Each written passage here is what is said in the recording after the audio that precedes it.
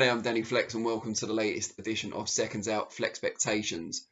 We're here every Thursday at 4:30 PM to look ahead to the boxing action of the weekend. And there's a couple of shows this weekend. One take place in the US, which sees Gilberto Zurdo Ramirez coming back after a little absence, taking on Sullivan Barrera. And a good fight on the undercard with Jojo Diaz and Javier Fortuna. That aside, there's a show on UK shores also, Frank Warren promoting at the Royal Albert Hall. And it's a show, it's fair to say, I'm not going to shy away from it, that's drawn quite a lot of criticism on social media particularly. And I put the criticism to Frank Warren himself yesterday, and you'll see that today, his response to it. May or may not be satisfied with that response. But for all the criticism, and I understand, Anthony Yar's no longer on the show, there's not many fights where you would give the B side, if that's what we're calling them, much of a chance to win. So it's a lack of competitive action that seems to be the main sticking point for most people. But what I would say is, and I like to focus on the positives, certainly in my professional life, is that you do get a chance to see some of the best young talent in British boxing. And for this vlog, I've decided to focus on them. Starting off, by no means least, with Dennis McCann, the 20-year-old bantamweight who's got a lot of people excited, not just his team at Frank Warren. Slick, fast, good footwork, someone who has been catching the interest of the public at large on BT Sport. He's 9-0 now, so not far off heading into championship class.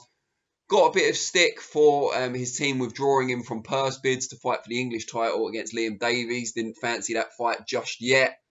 Maybe the kind of old boxing thinking that down the line it could be a bigger fight. I don't know. But progressing well under Alan Smith at the iBox gym in Bromley. And he gets John Chua on Saturday night from Tanzania. Decent enough fighter, durable, has taken a distance by... been beaten over the distance by McCann's big rival, if you like, Prince Patel. So you would assume McCann will be doing his level best to stop Chua, to kind of get some bragging rights there. But also, the main concern for me about McCann, and it's going to seem a bit strange because of what happened against Brett Fido, and we'll talk about that in a minute, is that he may not quite have his man strength yet at the age of 20. He looks quite slight as well whenever I've seen him. And seems to struggle a bit in clinches. So I do have some worries about that physical strength, but he can clearly punch. Brett Fido, kind of better than your average journeyman, got a really good win recently and has only been stopped twice in something like 50 defeats. And the other one of those was really late on in an 8-rounder against the arguably kind of European, maybe even world-class Andrew Selby, certainly a world-class amateur. And somehow McCann got rid of him early with one of the best shots you're likely to see in the last couple of years. So really, really good result. So you can clearly dig a bit McCann, but in terms of kind of physical strength, wrestling on the inside, obviously that's not really his game anyway. But I think that might come in time, and maybe that's why they're slowly developing. They're waiting for his physical capabilities to catch up with his undoubted skill. But I think he could impress and excite in equal measure against Chua at the weekend. You also got Sam Noakes, who doesn't get probably as much publicity as he should. He was a very good amateur, only had a relatively short amateur career, but was banging people out for fun, even in the unpaid code with the bigger gloves and at times in headgear. Won an ABA title amongst many other victories as an amateur. He's now, I think he's 5-0 as a pro. He's 23 years old.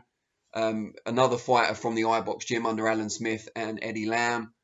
Looked really good so far. Beat an unbeaten opponent last time out. This time around, I think he's got Lee Connolly. I'll have to double check that. But I think that's who he's fighting. Again, very experienced journeyman. Rarely gets stopped. But Noakes is a banger. Exciting to watch as well. This is the other thing about this crop of talent. They're not just talented, but they're entertaining as well, which is so important, especially now more than ever with all the different competing TV broadcasters for boxing.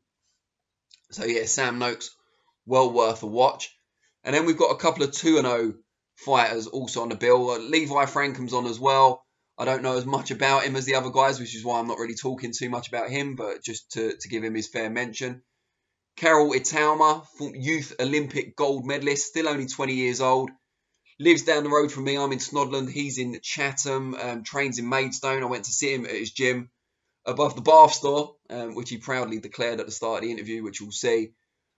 He's 20 years old, very, very talented, long, lean, 6'1", light heavyweight. Looked good so far, especially in his second pro fight. He taken a distance on his debut, but really demolished his opponent in the second fight, and someone who doesn't get bowled over very often. So looked really good there. He's got another journeyman this weekend, so don't expect to see kind of competitive action, but he should be able to show a bit of what he can do. Economical, efficient, but really packs a punch, explosive when he needs to be. Excuse me. But yeah, very, very good amateur.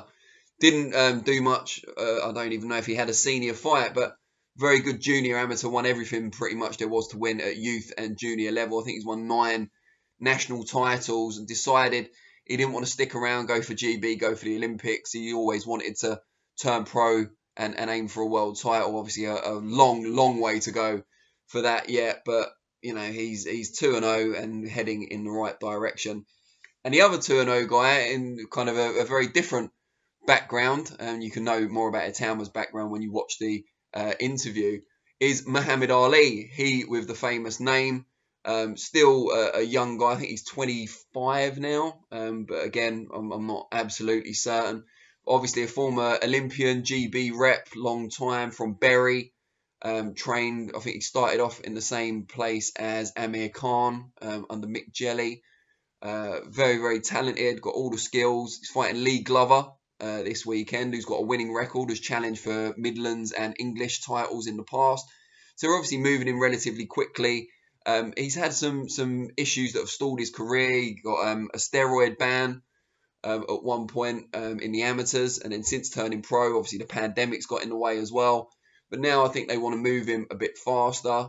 There's no reason at all why he can't move just as quickly and just as effectively as some of the other GB Olympians we've seen on the other side of the street, if you like, the ones affiliated with Matchroom. Muhammad Ali, despite the pressure of the name, could really go places. But he might be another one like a Joe Cordina, you know, very much a style for the purist, perhaps, rather than getting involved in knockdown, drag-out brawls, but could have a style that could be very successful on the international scene and at world level. So he's worth keeping an eye on as well. So for all the criticism of Saturday's show, and as I've said, I understand a great deal of it, this is an opportunity to see some of the best young talent in UK boxing today. You know, they might not have the sort of name value of some of the fighters on the Matchroom, previously Sky Sports, now the Zone shows. But in terms of pure talent and potential to impact on the world scene, they're every bit as good, if not better, than the young crop with their competitors. So I'd advise you all to tune in just to watch those guys. Pick out your favourite early, and you know it's always great to see burgeoning talent early in their careers, and then you can follow them all the way through, and then there's nothing more exciting than seeing someone you followed from the very start make it to the very top.